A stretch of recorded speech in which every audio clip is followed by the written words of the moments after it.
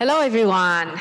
Bonjour à tous. So I would like to invite to the podium the participants in the session. So we have Corinne Crignon, Head of Department, Digital Health Mission Haute Autorité de Santé, Michel Dumontier, Distinguished Professor of Data Science at Maastricht University, Marc Julien, Co-CEO and COO at Debeloop, Nancy Miller-Rich, who is joining us online. Is Nancy there?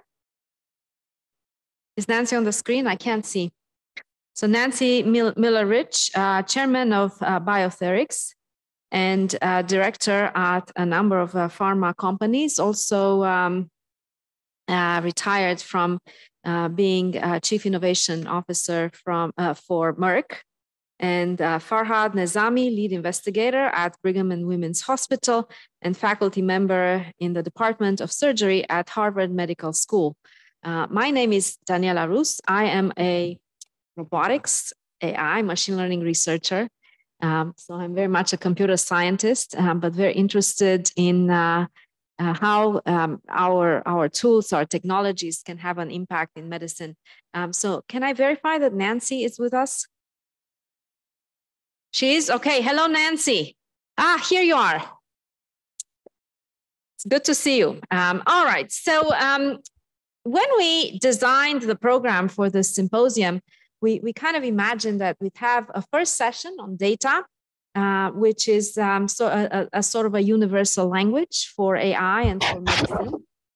And then we would have a session more from the point of view of technology, looking towards the application. And then we would have a session more from the point of view of the application, looking towards the technology. So our session here is on AI from the point of view of technology. And so let me see if I can get my, if I can get technology to work. I'm trying to share my screen, but I cannot. I cannot share my screen. Can you please empower me to share my screen? And see, technology is always a bit of a problem. It's a good part of the solution, but I cannot share my screen. All right, so let's see. Okay, here we go.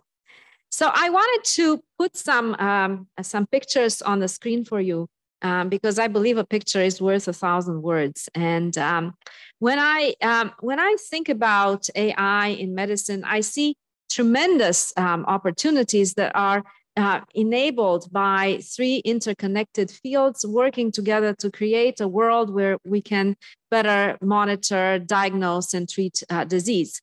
And these three interconnected fields are robotics, which puts computation in motion and gives machines autonomy, artificial intelligence, which gives machines the ability to reason, and machine learning, which cuts across decision-making and physical movement to enable machines to learn, improve, and make predictions. So when we talk about AI, we usually mean all three of these fields lumped together. And I believe that together these fields can do some extraordinary things. I want to give you a short example. And in this example, researchers at Harvard had a data set consisting of scans of lymph node cells. And they gave this data to humans and to machine learning and asked to please diagnose cancer. So the humans made 3.5% error in the diagnosis, while the AI system made 7.5% error. But when the two worked together, the AI and the human improved accuracy by 80% to achieve only 0.5% error, which is something that gets me really excited because it really shows me that AI is a tool that can be adopted and that can empower physicians. Now, from this point of view, I really like to see or to think about what we do as creating tools that help medical practitioners with cognitive and physical tasks, not as tools that replace the practitioners. Now, these kinds of tools are currently deployed in the world's most advanced treatment centers. But imagine a future where everyone has access to these tools, where with the use of AI and machine learning, any physician, whether they are overworked and cannot keep up with the clinical trials, or whether they are in a rural setting where they don't quite have the infrastructure to run the most advanced algorithms online, any physician could use the power of these tools to offer their patients the most advanced and most relevant treatments. This is the kind of future that I'm very inspired to help build. But now, in order to get to that future, we have to think a little bit about our tools, what they're good at and what they're not good at. And so I'd like to start by observing that today's AI solutions are primarily building on decades-old technologies that are enhanced by data and computation. And so a first challenge to all of us is to come up with new ideas and build new kinds of solutions. Now, because these tools require data and computation, we also need to think about the infrastructure. We need to think about the computation and the data sources that are needed to make these tools work. And so if we had the right infrastructure and we got these tools to work, we still had some challenges to think about. In particular, data availability. I'm not going to insist too much on this because we had a whole session that talked about data. But it's really primarily that models require massive data sets that need to be manually labeled.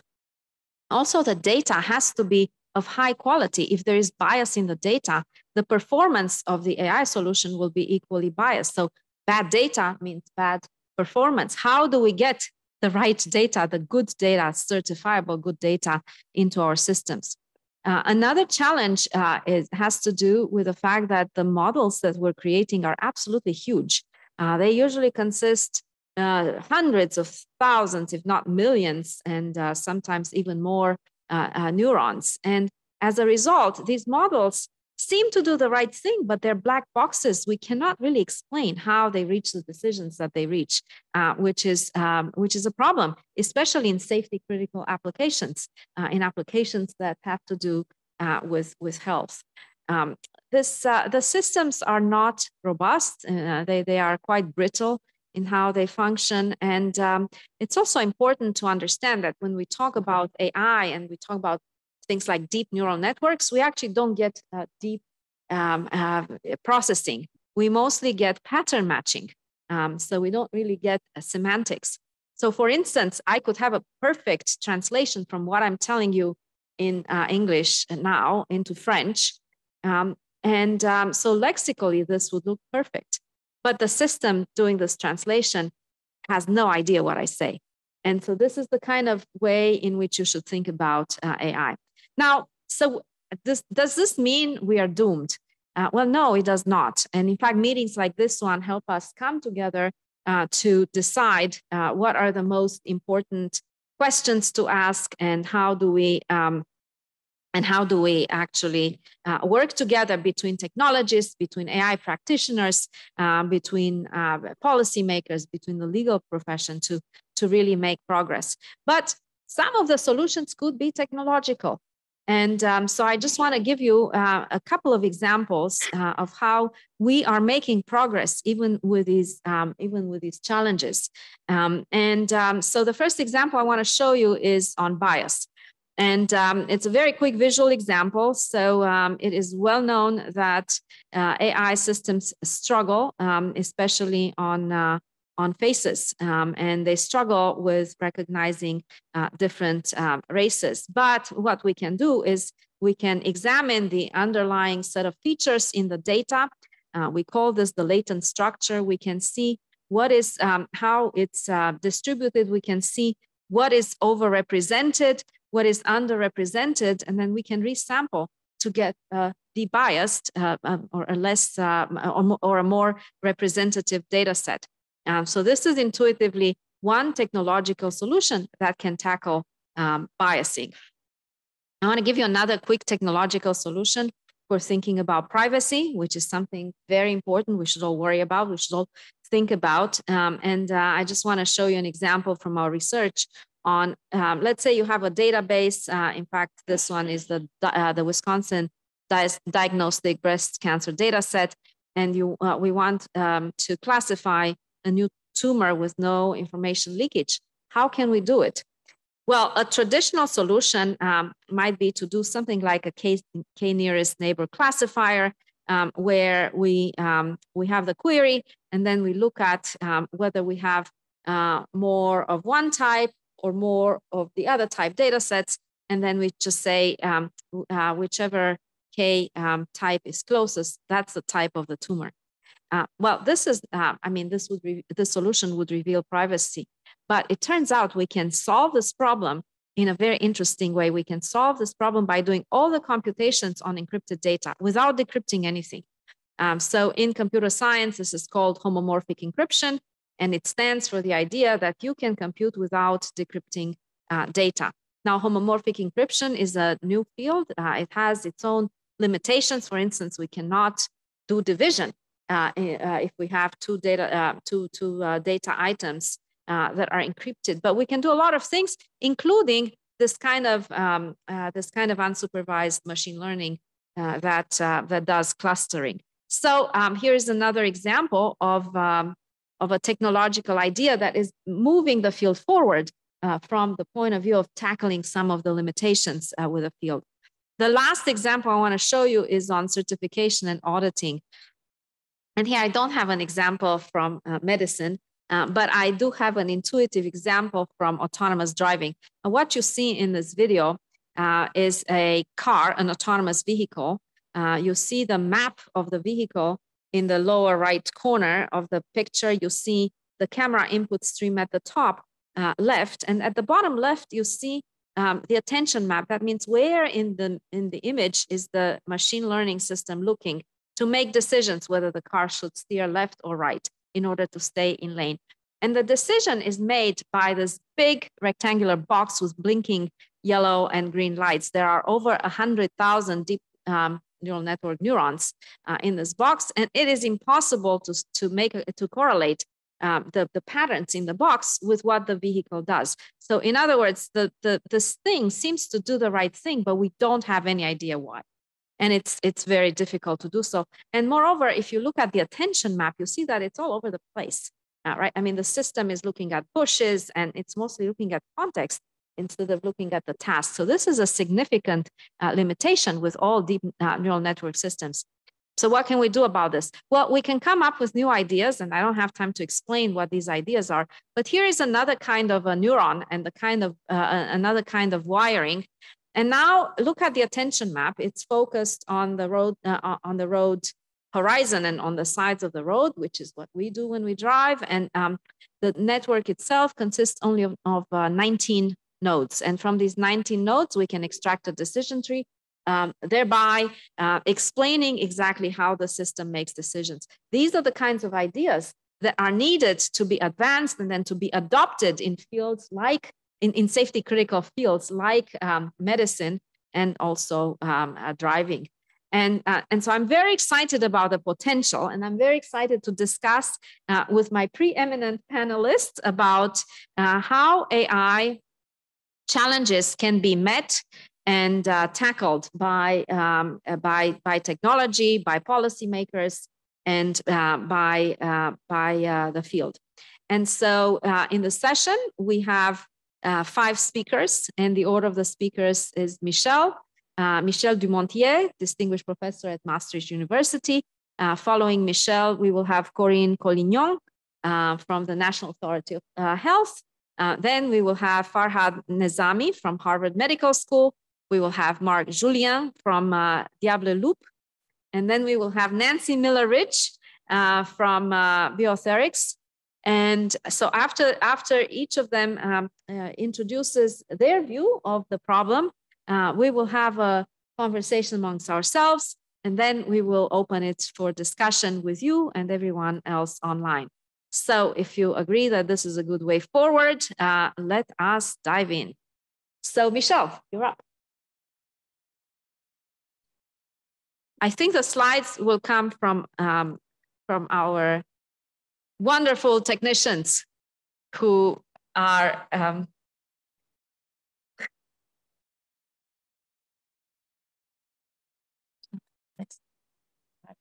Yeah, no, it's fine. Okay, well, thank you for that introduction, and great to see the previous session. And in fact, I think some of my comments are going to touch on this.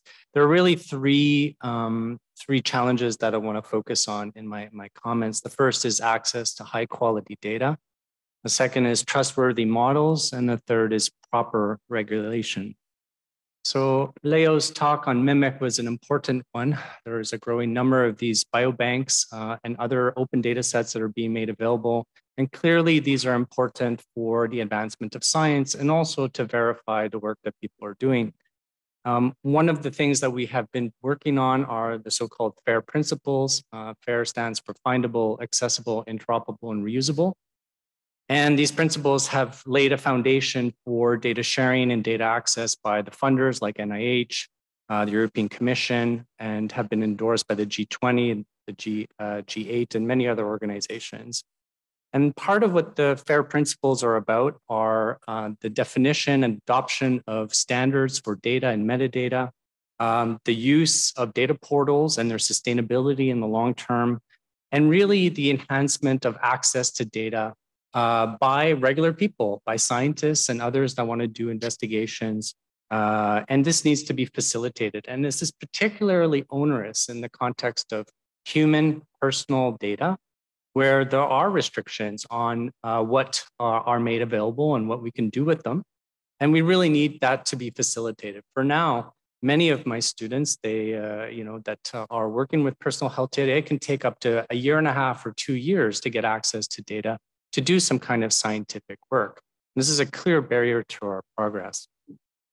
The second is that we need diverse data. So we primarily have been working with electronic healthcare record data, biobank data, but now there are many other data sources, right? There are Fitbits that provide information about individual activities. There are longitudinal health records that are compiled from both the care practitioner in an outpatient setting, as well as inpatient and hospitals. And there are other kinds of consumer health data that can reveal information about the lifestyle and the activities of individuals. And we need to be able to bring these data together in an integrated fashion so that we can ask questions and build models from them. And these need to be integrated from many different organizations across the globe with different languages. This is particularly onerous here in Europe. We have 30 plus official languages, and the records and the data are all in different languages. So we obviously need to be able to integrate data across borders if we are going to learn models that are generally applicable to different kinds of populations. Then finally, these data need to be up to date and they need to be correct. And there are many cases where data, so take the context of hospital data, people come in, there's an acute condition, they have a heart attack, they come in emergency care, and we may never see them again. And this is the snapshot of data that we have about them. They may be prescribed a medication, but they may not have even taken the medication. We often don't even know what the outcome is. Did they survive or did they pass away? These kinds of information we need to keep up to date. We need physicians that are also verifying this, but we also need patients to be able to correct and ameliorate their health records. We have a new project, a Horizon Europe project called IDAVA, which is AI-powered data curation and virtual assistant. This has just kicked off this month. And our goal there is to use AI technologies to facilitate this data curation and improvement and having patients in the loop, as well as physicians. So the goal is to build these personal health records that are usable in a clinical research context, but also eventually in a clinical care context. The second part is about trustworthy models.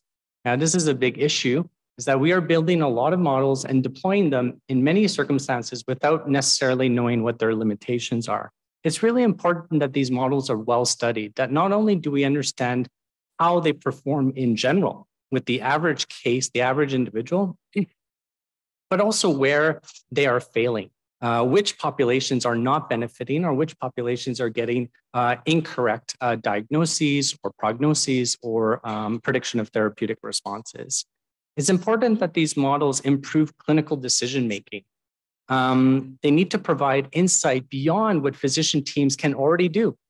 This is not useful if you sort of, somebody comes in with a cough and it says you have a cold. Well, fine. I mean, this is easy to diagnose. What is hard to diagnose is the set of people who walk through the healthcare system for 20 plus years and have no diagnosis. These are the really hard cases, and this is really where we need to bring data to bear. We also need to include a broader scope. So more than just clinical trials, we need data that deal with multi-morbid populations. They are working with incomplete or erroneous data. They are also working in different healthcare settings. They need to work not only in Europe, in very well-developed clinical theaters, but also in low and medium income countries where they might not have access to imaging facilities or to other even follow-up facilities. The data and the models need to be transparent. We heard a little bit about open data, but we also need the algorithms and the software to be open access and to be interrogable by others, by researchers, and it need to be proven to be robust in the face of various challenges. And then finally, the last point is a bit about proper regulation. And I use this, proper or sensible regulation because we can go crazy on regulation. And I'm a Canadian who has moved to the Netherlands. And I've learned about regulation a lot in Europe. And it has its role, but it's also important that it's sensible, that it is balanced, and it balances the needs not only of individuals and their specific objectives, but also the responsibilities of those that hold those data and process them. I think things like the GDPR are a good step to recognize that there needs to be some special attention to data and to data rights. But there's a broader discussion that also needs to happen about the public's benefit of having access to data. A good example of this is, imagine we built models that were with people who consented to provide their data to the model. But then there are all these people who did not consent to providing their data. These data are now not in the model. And that means when they show up for an AI decision-making process, it may be a misclassification or a misdiagnosis or a misprognosis. And so we really have to think that actually, if we're going to go in this direction of including AI in the context of medicine, we need the representative population to be in the model building and also of the testing. Otherwise, we're fooling ourselves that they're generally applicable and will benefit the total population. The other last point, perhaps, is that these models need to be resilient in the face of models that change with time. Our AI models are not build a product like an iPhone or a Samsung and ship it out to some specification, but they are changing with the data that we incorporate. Their decisions that they make will be different tomorrow than they were today. So how do we regulate such a system that is changing with time and changing with the data that it's exposed to? Well, we have a project proposal, also a Horizon Europe project that we hope will be finalized. And it will be about creating a regulatory sandbox by which we have multiple stakeholders, including the regulators, the development of application developers, companies, and other data intermediaries, and to come together and think about what sensible regulation is required for these kinds of models in the context of medicine and healthcare. Yeah, thank you. So that was really, really amazing, Michel. And that was really amazing, Michel. And we have a clear example here of how technology helps to keep us all connected. But then we also have a little technological glitch that has prevented us from showing Michel's slides. But you're amazing, even without slides, and so clear. I want to ask you, what is the role of FAIR data in AI in medicine? And so you touched upon it, but could you address the specifics of FAIR for medicine? Yeah, for sure. So, I alluded a little bit to, projects like Leo's Mimic, as well as other biobanks like the UK Biobank and FinGen, and the work that's being done by the French Health Data Hub, right, to bring data sets available to others to perform research, to build models, to validate their work. The work of FAIR is twofold. One is to make data available to others. That is one of the primary objectives. But it's also second objective is to absolutely ensure that these data are reusable. And this is often not the case. So I see a lot of data graveyards, right? People create data sets, they put a lot of effort into it, they dump it into a portal, and we never know if they're used, and they're never integratable with other data sets. It's incumbent on us, especially in the context of artificial intelligence technologies, is to utilize as much data as is possible, representative individual population, and individual data to build these models from all jurisdictions around the world. So the call to arms for FAIR is really to ask every country to start thinking about how they can provide representative data of their population so that when we build these AI models, we are going to be able to utilize them accurately and reliably in those patient populations. And that the practitioners in those organizations, they also feel confident that this will this will be an accurate tool in their decision-making process. And that is the idea with FAIR here. That's really amazing. So kind of a universal standard that all countries would adopt, and that would make it possible for data to be interused across the globe. Yeah, that is the big challenge, right? Combining data sets is arguably one of the biggest problems in some of these model building. People can easily build models from single data sets, but as soon as they try to combine them, it's very difficult. And the I in FAIR stands for interoperability. And it means that we have to prepare these data in standards that are going to be accepted and utilized across the world. And that takes a lot of time and effort, and a lot of ongoing efforts are there with HL7 FHIR and many other terminologies and vocabularies in medicine and healthcare. And it's important that we adhere to these standards, we extend them in the ways that our population needs them, but that at the end of the day, those data are prepared in a manner that reduces the effort for researchers, for innovators to incorporate and to utilize that information. That's really great. I guess I'm just thinking a kind of a Vienna Convention, which was organized for traffic rules, and now the traffic rules are uniform across the globe. So it's a kind of a Vienna Convention for medicine. Maybe we can call it the Maastricht Convention or the Paris Convention. Yeah, it's a great analogy. Okay, so let's see. I have Corinne's presentation. Do you have it upstairs? No. Okay, I will share the screen, and I have Corinne's presentation. Here you go, Corinne. Thank you very much for giving me the opportunity to share with all of you the experience of the French National Authority for Health, HAS in French, that is specifically involved not in the development of AI technology, but in their assessment. Its issue is to help the ministry. Its main issue is to help the ministry to decide if they should be reimbursed or not. And more often, the technologies that we have to assess are based and will be more often based on AI. Sorry. Our global objective, besides the assessment of the technology, is to facilitate the integration of the relevant digital technologies into professional practices. Of course, we have different missions, and in a few minutes, I can't say much about them, but I would insist on the huge potential of AI to improve the healthcare system and to transform also pathway in many therapeutic domains. And the key to guiding its introduction in healthcare is to develop the confidence of those users in AI. A lot of things have already been said on data, so I won't insist on that point, but it is crucial. I will focus on what we have done and we are doing to build this trust framework, actually.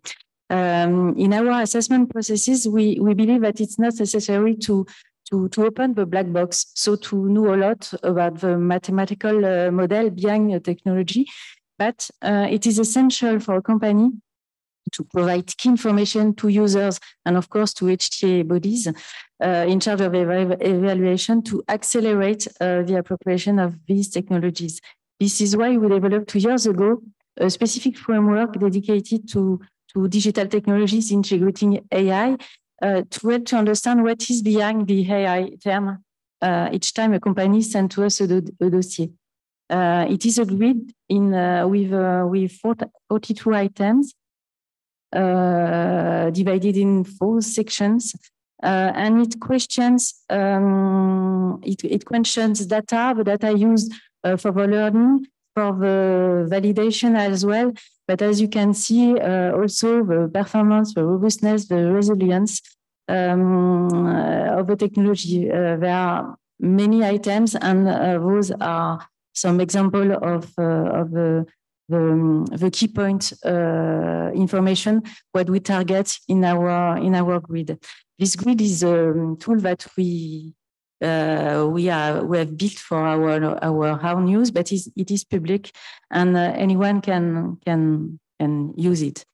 It is a fact AI can create fear in the users, whether they are patients or professionals, and anything we can do to build trust will be helpful. But we are honestly very humble, because our scope of assessment is a drop in the ocean of technologies. To be concrete, actually, we mainly assessed technologies that are used by patients. And it's impossible to evaluate the benefit and the relevance of every healthcare technology incorporating AI. And it's not the objective of HIS to assess every single one of them, because we have to help their introduction, not to freeze innovation. And this is why we launched a few weeks ago a work plan dedicated to digital medical devices used by professionals, because they are currently out of our scope of assessment. And the objective is to build the trust framework dedicated to such technologies in order to foster the integration of those that are relevant and innovative, and many of them are AI-based. So it is a large work plan that we recently launched. We will involve, of course, in this work plan stakeholders and, of course, professionals. And I hope that I can tell you much more about this in a few months. But it is our current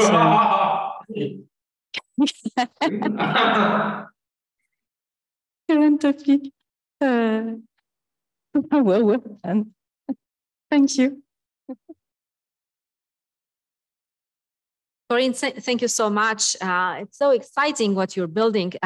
But can you tell us, why is it not possible to set up a systematic evaluation of the benefit of AI-enabled software in your process? Mainly due to the volume of the technology to assess and the speed of the market. It won't be reasonable to think that we can assess in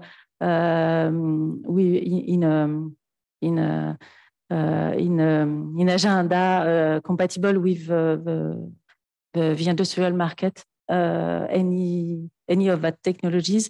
And there is still a regulation. There is a CO marking. There is a European regulation. What we are trying to build is rather a positive framework in order to guide professionals to choose. In order to guide professionals to choose. So probably we will produce several tools at the beginning, generic tools, and we will work with professionals to build methodological guidance and new methods, new framework to help them to do their choice. So in a positive way, not in a regulatory position. Got it. Thank you. Thank you very much. Let's see, our next speaker is Farad, and I believe that the team upstairs can run his slides. So, sorry.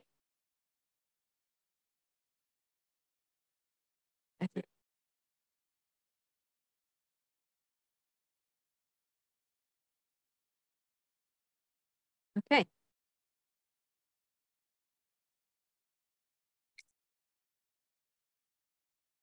Awesome. Yep. Hi, everyone. What I'm trying here to actually introduce is the angle that might be a little bit not familiar with the audience. May I ask how many mechanical engineers we have here? Hands up. Okay. All right. Nah. Yeah. Yeah. So Elazar, you are more a clinician than a mechanical engineer. So that's what I'm talking about. I'm the only one here. And I can discuss mechanical engineering. We are talking about mechanical, not computer science. So, that's actually the issue in the medical device industry, where we are not appreciating enough in the preclinical procedure what should have been done well in advance before the bad results and terrible outcome comes. And then we come back to mechanical engineers trying to figure out what went wrong. And in the majority of cases, that's the mechanical issue that we need to address. So let me see if I can we move on? It would be much easier if I share. I can do that. I'm just trying to see if I can move to the next slide. You can say next slide. Yep. Awesome. Full screen would help. Thank you.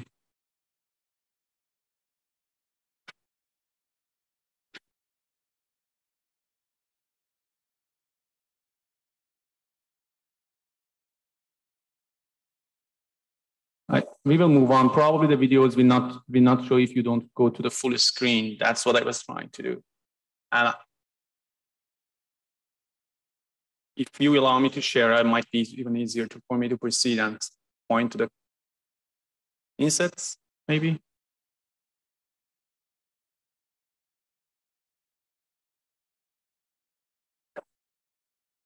So as long as you can see what's going on here, we engineers were trying to leverage the classical concepts of mechanics and try to apply it to different applications in terms of diagnostics, understanding of what's going on with the diseases, and try to leverage those understandings towards therapy planning and even medical device. So I've tried to show you two different aspects of the research we do at MIT and Harvard. Here we are talking about computational physiology, meaning that let me understand what goes wrong as a pathology. For instance, if you see the top left corner, the wall shear stress analysis can be kind of digged to appreciate the pathogenesis and where the atherogenesis is happening, where the clots are happening, are co-locating with the areas of low wall shear stress, right? That's as simple as it is, but it's very informative when it comes to characterize the patients who are more susceptible and more atheroprone than the others, or the locations in the anatomy. Same goes with the risk stratification for the lesions. So if we appreciate the mechanical stress and we extract the micromorphology from image processing, that's where AI can help. And then we connect that micromechanics to micromorphology to micromechanics, we are actually being able to attribute later on the outcomes to those concepts of micromechanics. So I can say it is not the volume of the calcium which plays a role. It is the stress that calcium is inducing in the coronary artery, which leads to the yeah, that's what I should have done from the beginning.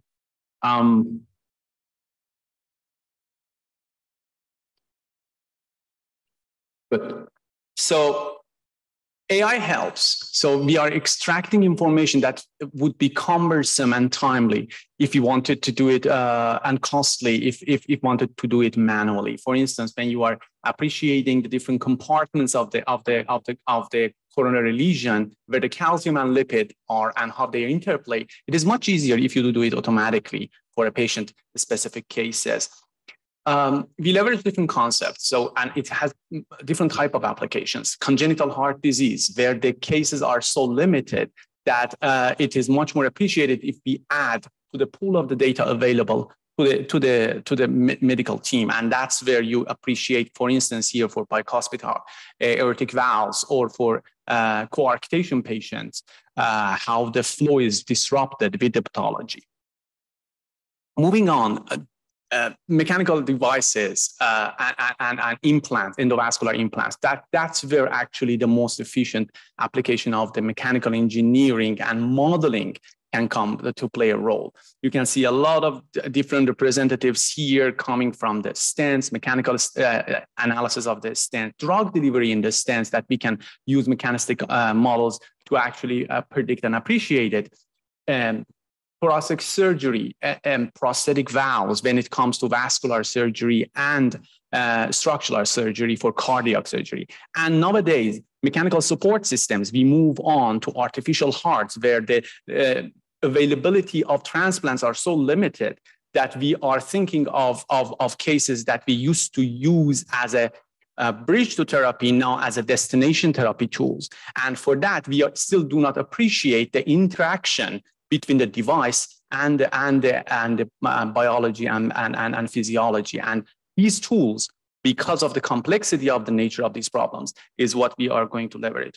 And ultimately, that's where I see myself. Like, I'm trying to wear a tie because that I need in the hospital to squeeze myself between the interventional cardiologists and surgeons, trying to offer what I am building as a mechanical engineering or engineering in general tools.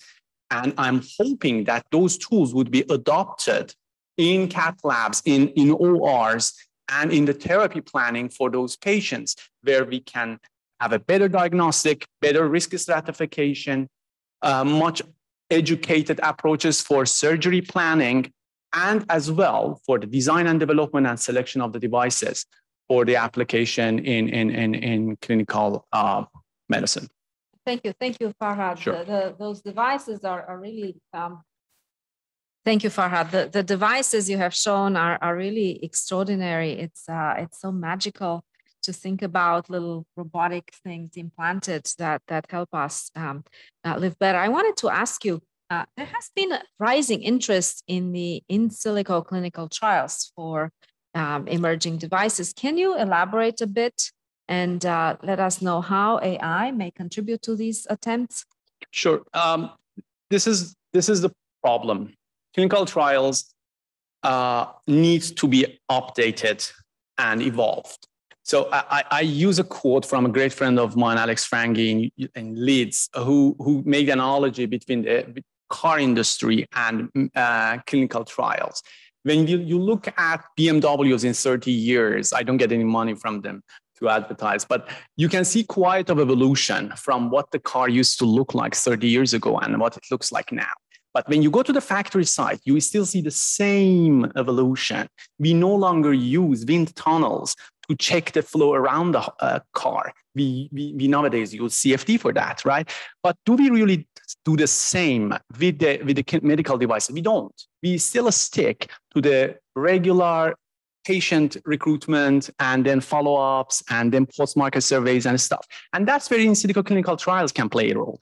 So what in silico clinical trials offer, and modestly, US is a little bit ahead of the game than Europe on this, is actually to use computational models to refine and reduce the clinical trial costs and burden. So if we are talking about a medical device, if we are talking about a new stent, and there might be alternatives for prototyping, nowadays R&Ds are doing prototyping on computers, but they don't do the permutations of testing those devices using in silico clinical trials. So you can actually design the entire device, go through the entire procedure of clinical trial as if you are doing it within your computers, There are two approaches to take. One is digital twins. We have talked a lot about digital twins, but that needs a prerequisite of building digital twin based on a retrospective clinical trial. You need to have a trial to build a digital model of it.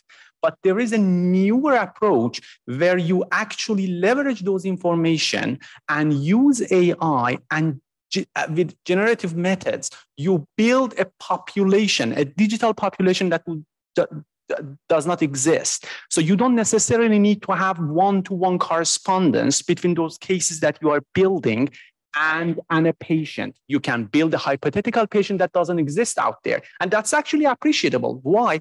Because first, you have the diversity, much more than you can have in your clinical trials. We are human and we are associated with bias. And another thing is that you can think of options and permutations that might actually happen in real cases post-market, but not in your clinical trials. So those are the options that clinical trials can offer you. Thank you, Farhad. So we have two more speakers to hear from, to hear their perspectives. And then we will have a discussion with all of us and with you.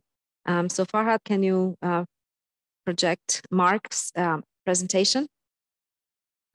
So next we have Marc Julien from Diabloop. Hi, good. Can you hear me? Yeah. Good afternoon. So I'm Marc Julien. I'm co-CEO of Diabloop, and it's an honor to be here presenting a solution to this Noble Academy. Okay, yeah, thank you. To this Noble Academy. So what we do, and I'm not going to be, okay, sorry. Next one, previous one. I'm not going to be explaining to you all what's diabetes because I'm assuming that a lot of you already know, but you need to remember that diabetes has two main aspects of it. One is the treatment of diabetes, meaning that a patient needs to make the right calculation at the right time for the amount of insulin that he needs to, or she needs to inject to herself or himself. And the second time is they have to think about it all the time. And when I'm saying all the time, it means day in, day out, and they basically take 100 decisions per day. When we go and because I'm French, I'm going to buy the la baguette. You know, whether I take the bike, whether I walk, whether I take the train, for me, it's a non-issue. The car, sorry, it's a non-issue. But for a patient with diabetes, it could be an issue, and they have to decide which of the three, transportation system they're going to use. And so what we are developing within Diabloop is a system that personalizes and automatizes the treatment for patients with diabetes. We started with the type 1 patients using pumps, and it's the product you see on the right here. So the way it works is that we capture every 5 minutes the glycemia of the patient through a sensor. Namely either the one from Abbott or the one from Dexcom. There's only two on the market already today that we can use. And with that information, we calculate, and I will explain you how much insulin the patient needs at that specific time. And automatically the system, which is today on a handheld device that looks like a telephone, but it is a telephone actually. And tomorrow it will be an app. Give the order automatically to the pump, to the insulin pump, to deliver that insulin. So it's a fully automated solution where actually the patient doesn't need to do first thing I mentioned, which is calculate how much insulin he or she needs. That's done by the system. And the second one is to think about it because the system does that for them. So that's the first product that we have, which is CE marked, and it's currently reimbursed in a number of countries. The second product we've developed is a telemedicine solution where the patient can actually look at what's going on and what's the past, what was the past, look at the glycemia level, how well the system have managed their glycemia.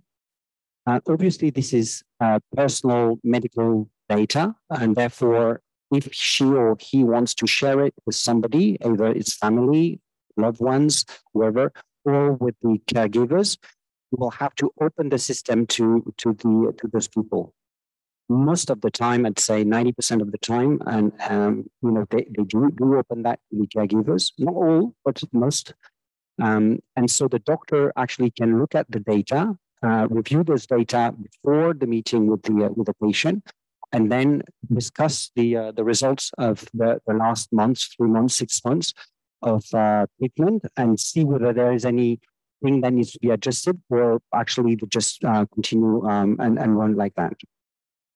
So that product is also CE marked and is also on the market today, and is actually used also by all the patients and doctors. The technology we've used for the pump, the algorithm and the AI that we are using currently for the pump, we've decided to move it to an app for patients that are currently using pens. The issue, of course, is that the pump is very expensive. Not everybody can actually access a pump. And so, and also not in all countries. So we wanted to allow patients to access that technology, even if it wasn't fully automated, but at least somewhat automated, with people using pens. So the system is the same as the previous one. The only thing is that the order to deliver the insulin is of course given to the patient and not. Okay, not to the system, and the patient will have to inject him or herself the insulin. So how it works? So it's a truly black box solution, as you were saying.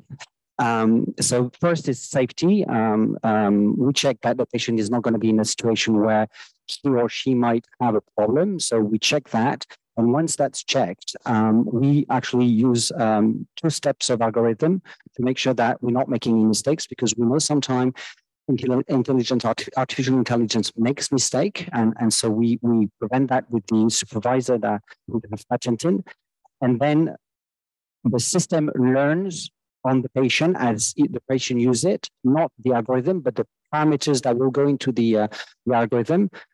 We store that on the handset, and we analyze that every month, every 2 months. We actually look at the data and check whether there is any adjustment to the parameters that need to be made, so that the response is really personalized. And you can imagine, for example, for women, there are some, menstrual cycle that needs to be taken care of. And so the system will look at that, will detect that, and then we'll be able to adjust the delivery of insulin to that purpose. We actually have models and simulators in our labs that are where we test our algorithm. We test not only the new algorithm on it, but also the extremes, so that we don't put the patients at risk.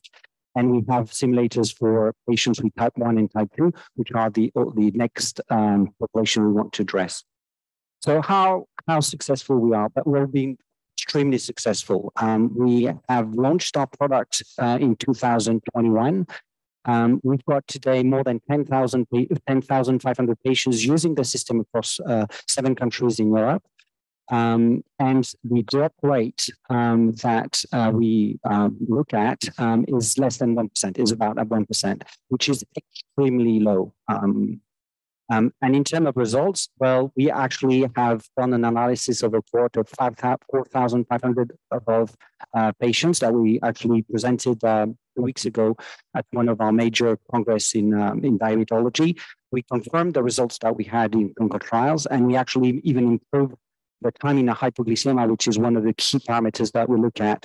And we are 3 times lower than what the norm is expected. Without further ado, I would like to thank you very much for listening to me, and then I'll pass on.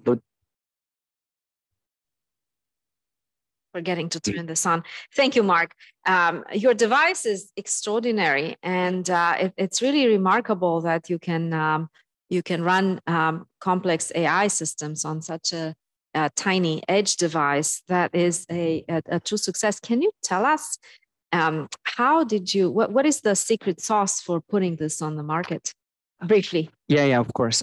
So I think the secret is first that in France we have an ecosystem that is unique in the world, and I tend to call that le génie français, where we can bring together doctors that are top-notch, technology centers like the CEA, with whom we have a partnership, and also the support of the public administration and the financing. And again, I'd like to thank BHIS for the help. In less than 5 years, we were able to develop the system, test it, get the CE marking, and get the reimbursement from the French authorities. So the first one is really putting all together those three elements. First, the number one is that we've put the patient at the center of everything that we do.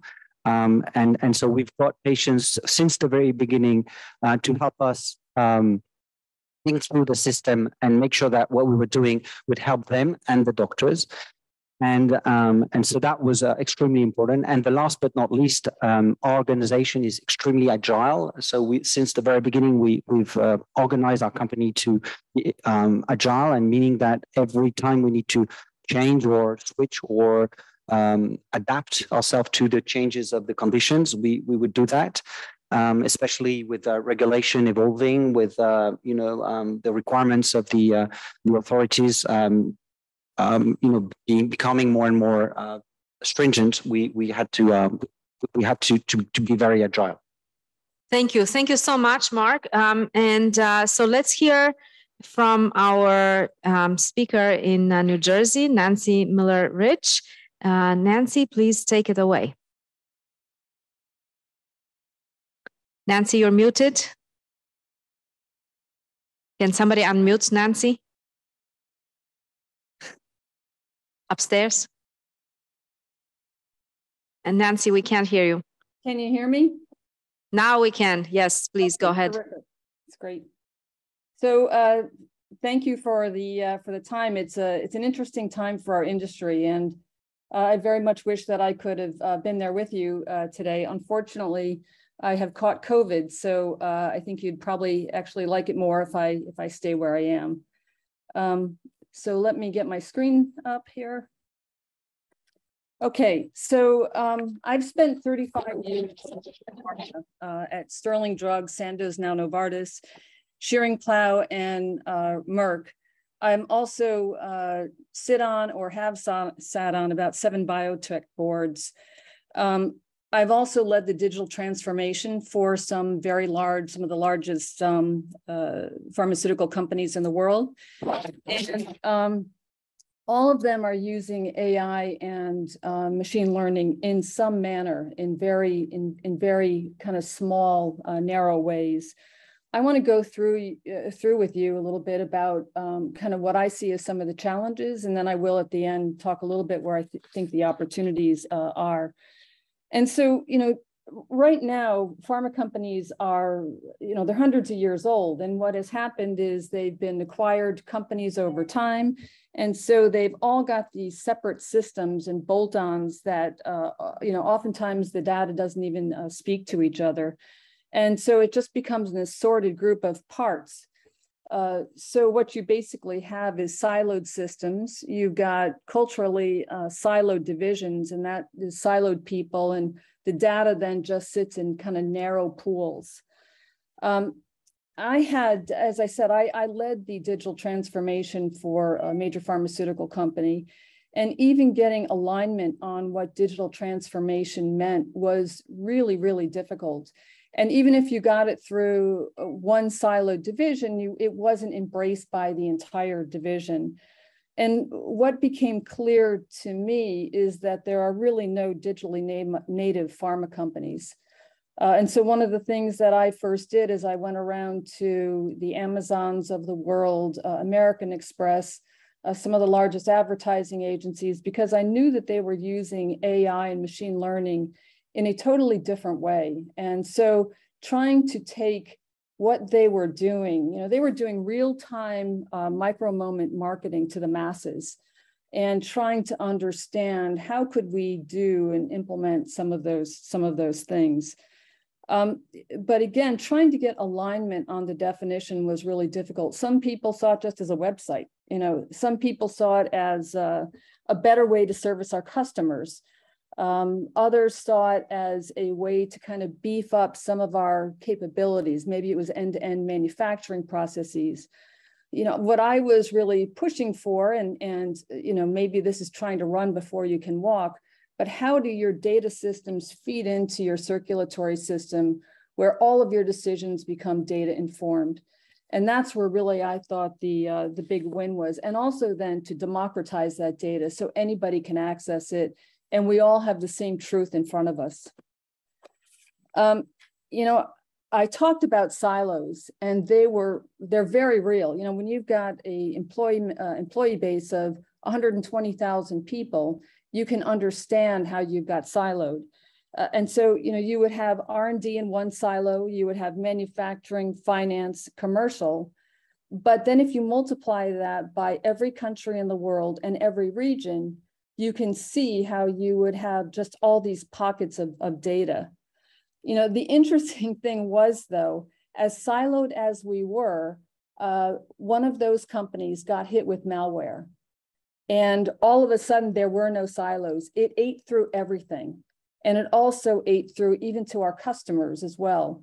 And so, it's interesting having old technology, what it can do. What we basically had was outdated technology, and our systems were so vulnerable. It impacted R&D, it impacted manufacturing, it ate into the GMP, the good manufacturing practices, everything that we had. The other thing I found was there was a real conundrum as it came to culture, and I've heard that talked about a little bit in the previous discussion. But in pharma, you've got PhD, MDs, very conservative, slow, old, bureaucratic, and risk-taking is frowned upon mostly. Compliance is a top priority. And the FDA, the ruling regulatory body in the US, pretty much the same. If you look at some of the AI and machine learning executives that I worked with, or when I met with those digitally native companies, it was a totally different culture. It was, maybe PhD, aggressive, fast, young, risk-taking was rewarded. When I would bring Amazon and a Merck together, it was like we were speaking two totally different languages. Amazon would say you have to, no meeting can be bigger than what can feed one pizza, and Big Pharma might bring 30 people. And so it was such a difference in culture. And I don't think that there was necessarily, different athletes and respecting the different things that different parties brought to the equation. The other thing that I've noticed is I used to head business development, and we used to say the first time no is hit or a stop sign, that's when really the innovation begins. And I believe that's the same thing in pharma or pretty much in any industry. But oftentimes there's hundreds of stop signs in drug development. Human biology and chemistry is complex. The whole development path is complex. And I would say in R&D, sometimes you can iterate around if you get the alignment of the R&D and the corporate organization. But I would say broadly in pharma, things have to be perfect before release. And some of the things that I started seeing was, if we're looking at patient adherence programs, it had to be perfect before it was released. We couldn't release a beta version and then iterate to make it better and better and better. And that seemed to, I think, limit kind of understanding the usability of some of these techniques. The other thing that I noticed was trust. I'll use it as trust from a physician-patient standpoint and validation/trust from a corporate standpoint. I do think that AI and machine learning, if it interrupts the physician-patient relationship, that's going to be a problem. However, what we've gone to now, at least in the US, is many times The physicians are sitting there in front of their computers, taking information down, not even looking at the patient, and that's problematic as well. The other thing as it relates to validation is big pharma, before they want to put money down on something, they want to see that it's 100% validated. Well, you know, that's quite difficult as you're trying to do some of these things that have never been done before. 1 minute, Nancy. I'm sorry? 1 minute.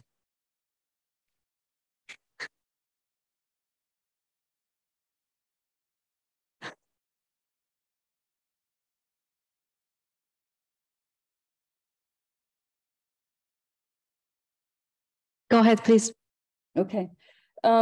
The other, we've talked about this before, but that, you know, the black box aspect of AI can be problematic as well. It's a little bit of a, as I think about mechanism of action, we don't know the mechanism of action of all of our drugs. You want to know that, but you don't know it. But I think that that also impacts the validation and the lack of trust from big pharma in doing some of these, this work. You know, all of that, I kind of paint a pretty dim picture, but I really believe that whoever can embrace AI and machine learning in pharma and biotech has the potential to solve some of our biggest healthcare issues and disease questions in the world. You know, right now, drug development is really the function of persistence and serendipity. You know, some of the biggest drugs in the world were serendipitous, you know, finds. And the other thing is when you think there's about, they claim there's 10,000 disease and 500 drugs. I would argue there's a lot more disease because we are lumping disease into one big area, lung cancer, let's say. And lung cancer can be split out into 1,000 different subsets of diagnoses with all a different mutational profile.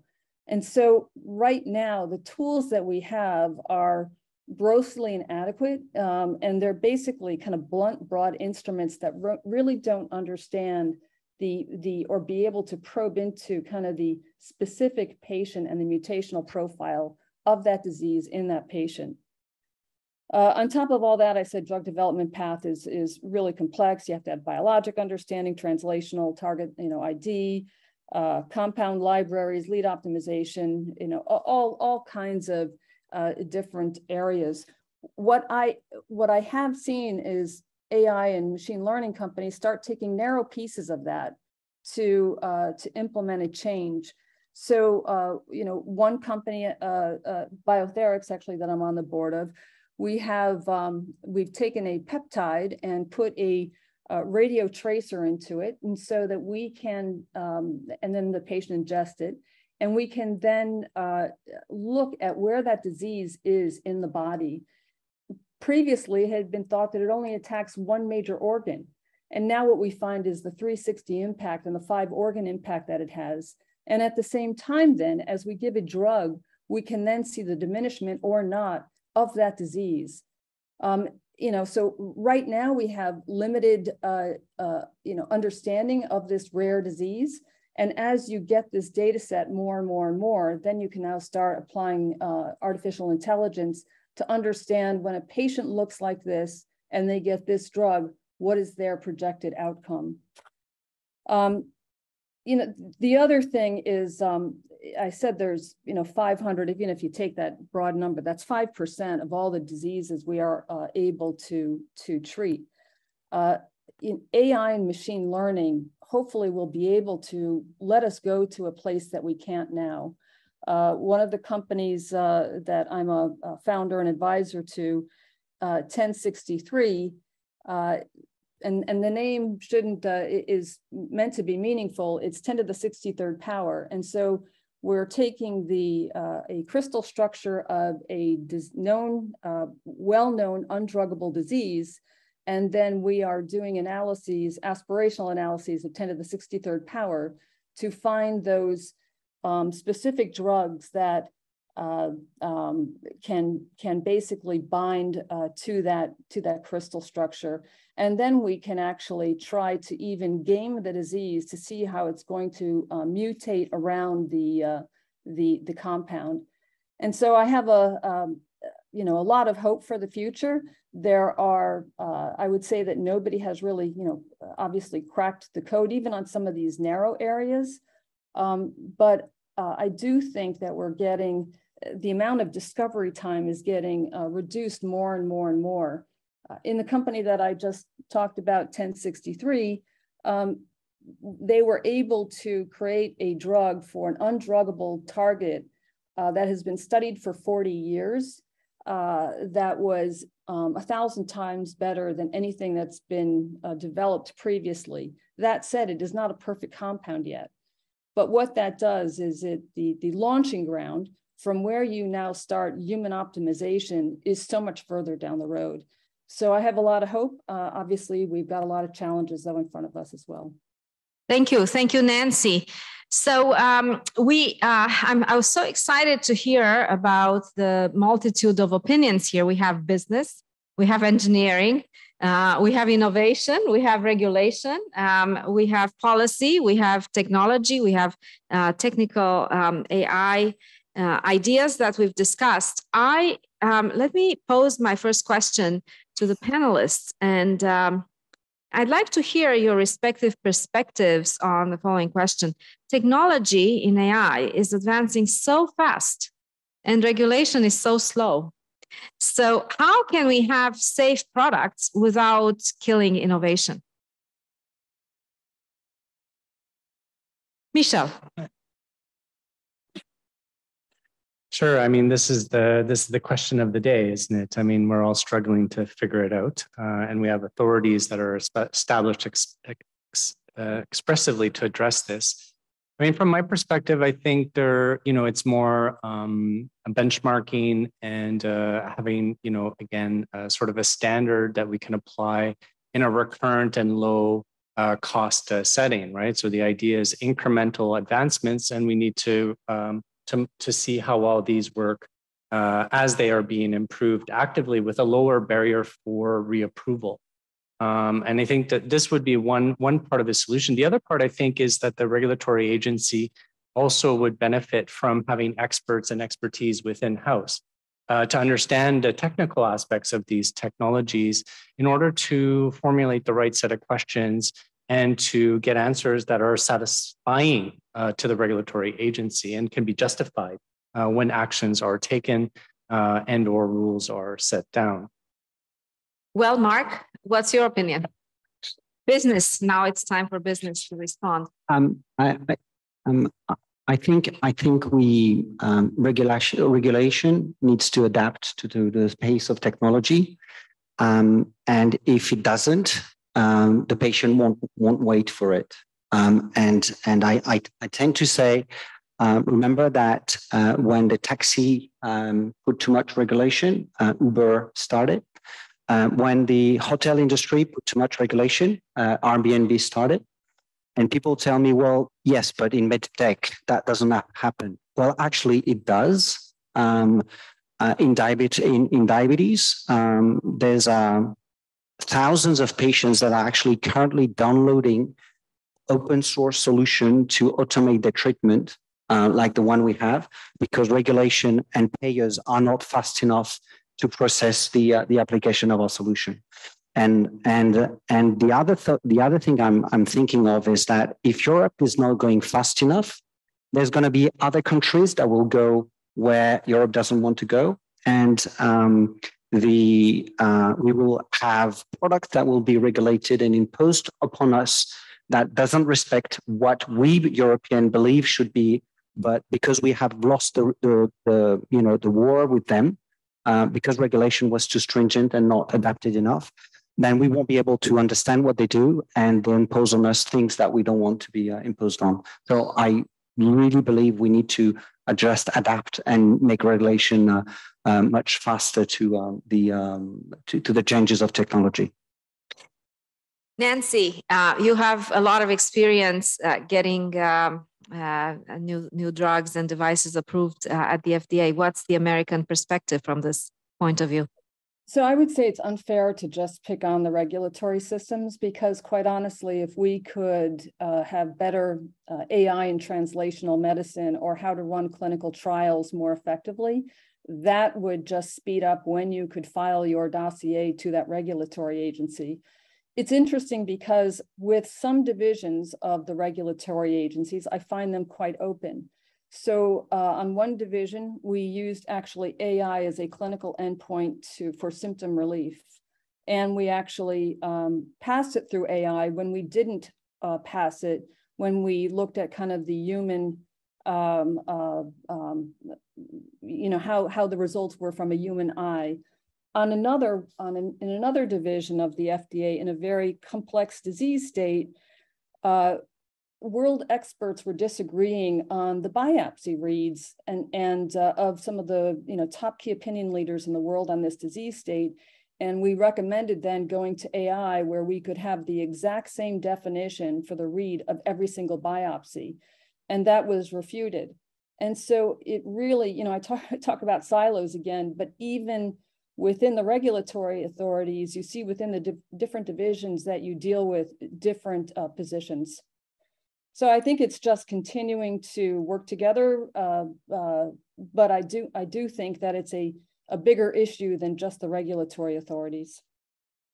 Thank you, Nancy. And Corinne, I give you the last word on this. I can just confirm what has already been said, but generally speaking, we have for such technologies to decide with the first data that are available when the product is going to be launched on the market.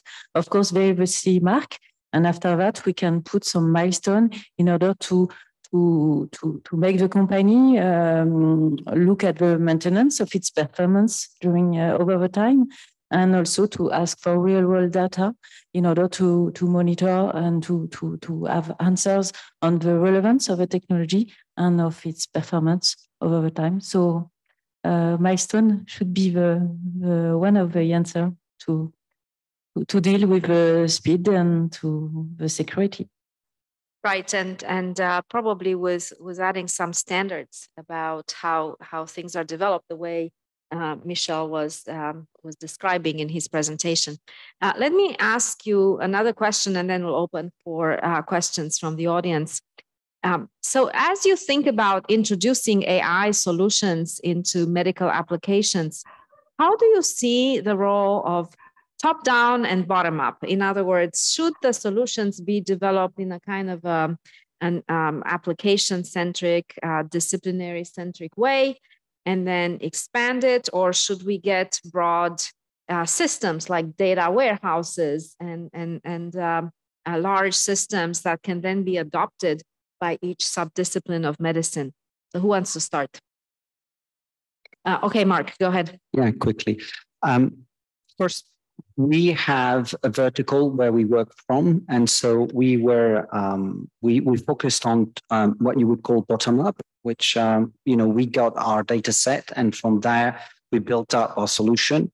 And of course, the next step for us would be able to populate those bottom up solution with additional data, which for the moment we can't. So we are two ways to do it. One is to use our own system to bring more data, and the other one would be, which would be amazing, to bring some external data for that. And on our perspective, as an industrial player, we were faster, and it was easier to do a bottom-up solution than a top-down one. Any other perspectives? Top-down? Anybody? No, I want to add a comment, probably a little bit not less related to this, which is the use of AI in medicine is a journey, not a destination. That's a big difference that we need to make. We are using these tools to ultimately benefit the patient. So even when we go even to the former question of the regulatory issues and stuff, and the bottom up or top to bottom issue, the major point is we need to prove the benefit of the AI either way. And we need to show that we can refine the process with reduced cost, reduced casualties, much less painful victiming on phase 1, phase 2 for the drugs, or the post market surveys for the medical devices. So making a big deal of AI sometimes is the major concern. The biggest, and this is like a 10-second comment, the biggest comment and critic for the use of AI, at least for the medical devices, is they are not validated. Okay, so then something might go wrong. Actually, this uncertainty is the major reason why we need to use AI, because then AI can give us the whole picture, like confine what can go wrong that you actually are practically missing in your clinical practices, in your clinical trials, and then go back and recall or make a survey. So let this device at least explore that domain for you. And with that, probably our sensitivity towards the use of AI would be a little bit reduced. Yeah, I would just add to that. The other thing is that typically what I'm finding is successful data is read out, but failed data is not as much read out. And I do think artificial intelligence benefits both from what failed and what won. And so I think, transparency of data, good and bad, is benefit, which currently we don't, unless it's your own internal data, you don't have that full complete set. All right, I think we have a comment or a question from the audience. Hello. I would like just to make a little comment. I don't think that AI should be evaluated or validated differently from drugs. You need to have a clinical validation, and it should not be only on data. It should be on also in real life, in practice. If it's decision support system, are physicians following it, or yes or not? And what are the endpoints for the patient in terms of efficacy and safety? And at the end of the day, yes, it will take time, like in drugs development. But the idea is that at the end of the day, for the patient to have trustful AI solution that also be used by caregivers and patients. If you take, for example, the DIGA example from BFARM, I don't know if some of you know that, you have some solutions that you can go see your physician and ask for a prescription of an app, of a solution. And most of them are not prescribed, because maybe there's a problem for the caregivers or the patients about how they trust the solution. So this is also an important issue that we need to deal with AI solution. Thank you for that. Just a quick comment, and I just want to make very clear, of course, the idea of using simulators is not to not do clinical trial, is just to make sure that first we reduce the cost of the clinical trial, as somebody else has said, but also to make sure that we don't put patients in situations that are life-threatening for them, which we can do on simulators that we can't do for obvious ethic reasons. But of course, there will always be a need to have a real life, clinical trial. And I wasn't trying to suggest that we should not. Elazar, please go ahead. So one can never speak for regulatory agencies. I was on the board of the Food and Drug Administration. So allow me to say something to what you've commented on. When AI is used as a drug, it should be regulated in the way drugs are used. When AI is used to guide clinicians in a way that they could gain knowledge from any other venue, reading a book, looking things up on the web, speaking to consultants, then it should specifically not be regulated, because it burdens the regulatory community. And as you heard from some of the speakers, it delays the introduction.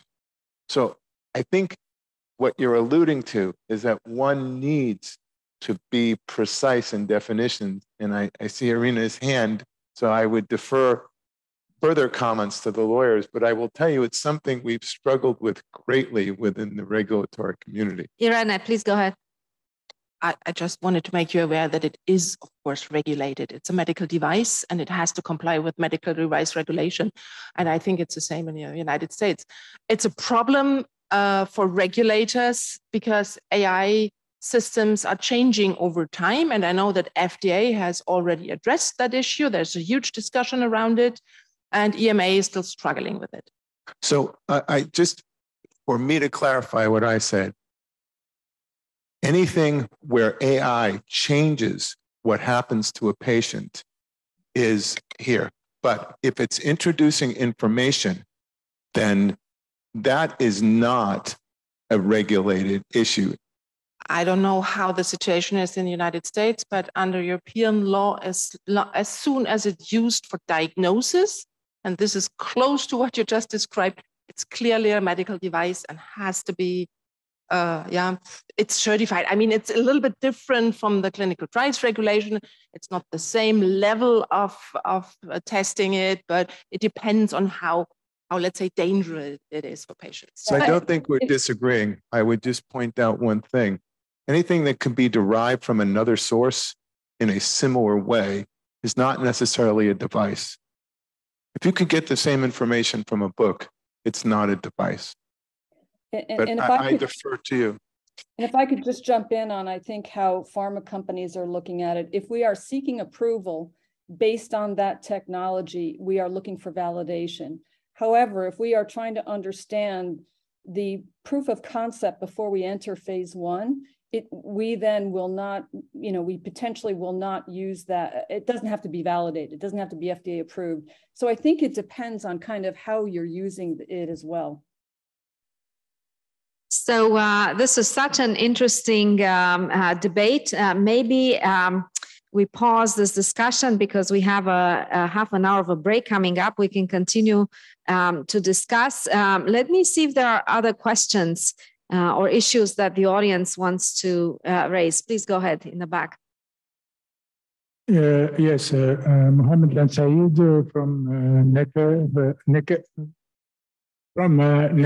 Hospital.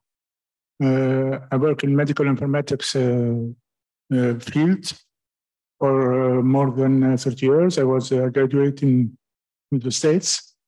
So I would like to react about some, I'm kind of a little disturbed in this meeting because we are speaking about AI, we are not speaking about what the domain expert may bring to the AI. And it is an important issue. We are speaking about what data can do, but we don't speak about what are the sources. And to react to the last comment, let's imagine that AI be a source of knowledge, of information. Let's bring new discovery or whatever. The difference between the algorithm, we don't know how they are built. It's kind of a little black box. It is not a controlled knowledge. We compare it to the physician or the domain expert who we know what is his knowledge. We know the schools he went through. How can we bring and how can we merge all the information from different sources? So we need to be careful about this. And it's good that regulation is here to protect us, to protect the devices, and especially then that actually the algorithms are still in domain of research. They are not well established, and there are many criticisms going about this. So the point I would like to make is the role of the domain expert to bring and to participate in the artificial intelligence, AI and data processing is good. It brings a lot of power and empowerment to the physician to make his decision and to improve his decision and to be accepted in the medical community. We still need people who are trained in schools, in medical schools, and you still need to provide them with the best tools and to protect the rights of the patient in privacy and in having the best treatment. Thank you. Yeah, thank you. Thank you for that comment. So it's interesting, right? Because this actually brings up the issue of education and the question of whether the users of these AI tools that we're introducing are equipped with understanding how the tools work, with understanding what they can and cannot do, and how to reason about the statistical answers provided by the tools. We have time for one or two more questions from the audience. Anybody else wants to talk about things other than regulation? Yeah, maybe a comment. Please go ahead. Yeah, Christian Chabori from EPITA Engineering School. We have put up a major about healthcare, and what we see is lots of our students are very tech, and they want to advance at a fast pace, as you said, but the regulations are very slow, as you said. But one example is, for example, about data that could be used for medical studies, and that are not used because they are not medical data. I'm thinking about mobile phone, for example, smartwatches, maybe some things in between, maybe earbuds, that can take temperatures or ECGs. How do you see AI that could be incorporated in that kind of IoT? Do you guys want to take it? Yeah, I'll take that. I will tell you. Nancy, okay, go ahead, Nancy. So right now, data pools are being created to be put together to so for example, in the US, there's been algorithms that have been written to identify people who have lung cancer that don't know it yet with 95% certainty. Now, that's what do you do with that data? What some have decided to do is, okay, we're going to now detail physicians when a patient comes in and looks like this, they don't follow the typical protocol, they speed up into a different protocol. So folks are trying to put different data sets together. It could even be shopping cart data to medical data to identify what are those signals that tell us that somebody has a certain disease state. Thank you, Nancy. So we are just a quick comment on that specific topic, and I just want to stress back to what you just said.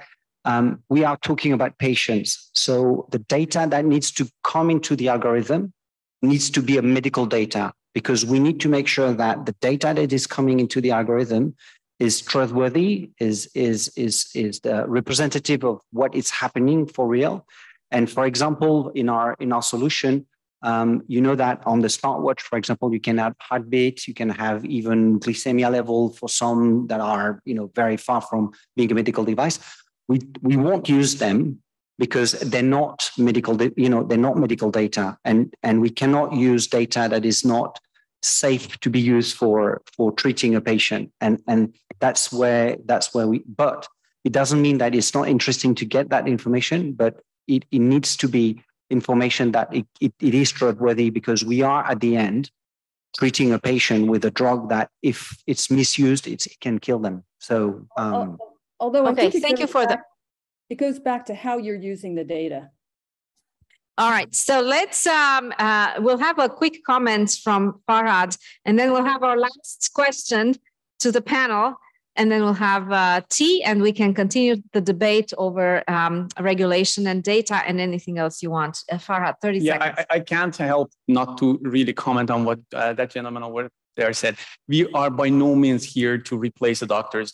Everything we always at the discretion of the doctors to decide. What we are proposing here is educated decision, quantified decision. With the help of numerical simulation and AI, we want to give them some quantified data to decide how to do. There are so many alternatives nowadays for surgery and therapy. So we are not deciding for them. We are giving them information to have a better decision. All right, so here's my final question for our preeminent panelists. Let's imagine we're 10 years in the future. What do you see as new capabilities that are provided by AI to empower doctors? Or maybe instead of a prediction, what do you want to see happen? What would you like to see happen? So I for one, would love to see individualized medicine where everyone can get drugs synthesized according to their physical and circumstantial situation. We're very far from that, but it would be great to work in that direction. And I would love to see little robots that could perform safer incision-free surgeries without pain, without the risk of infection. Farhad. Yeah, on the same line of personalized medicine, what I'm expecting and I'm hoping to happen is to have adoption of some of these tools that we are developing, so that on the spot in situ, while extracting the images, that's what we do in hospitals. We extract a lot of images. We are not using 5% of the information within the images. I want those images to be characterized better on real-time basis with the AI, and then virtual surgery or alternative devices could be actually tried virtually, computationally on site inside the OR while they are deciding what to do next. Thank you. Okay, Mark. Well, I don't know about technology because 10 years ago, a crazy man went on stage and said, with this telephone, you're going to watch TV, and nobody trusts him and nobody believed him. So I don't know what technology will do. I hope it will do what you said. But what I'm sure of is that it would put the doctor back into this one special relation between the doctor and the patient.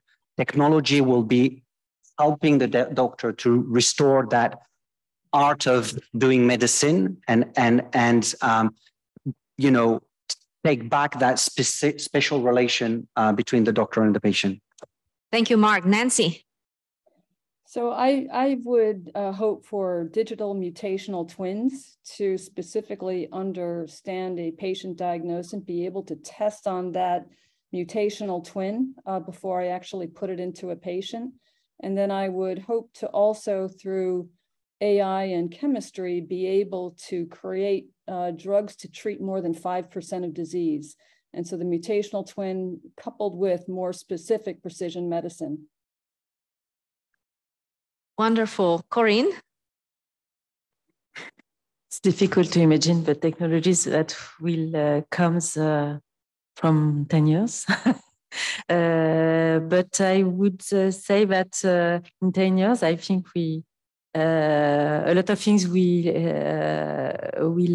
be achieved and will be developed from the data regulation to optimize the beginning and the work that are under construction now, and a synergic ecosystem, I would say, in a 10 years horizon. Great. So the data will not be an issue anymore in 10 years, right? Okay, Michelle, you have the final word. Yeah, sure. I mean, I think two things. One is data democratization. So that is that individuals can collect, curate, and share their data with organizations that want to do research. And secondly, I think, maybe more direct-to-consumer apps that contain AI is probably a very palpable future, right? As opposed to perhaps these things happening in the hospital setting. It's about individuals and their objectives and facilitating their care in the longest term possible. That should be achievable.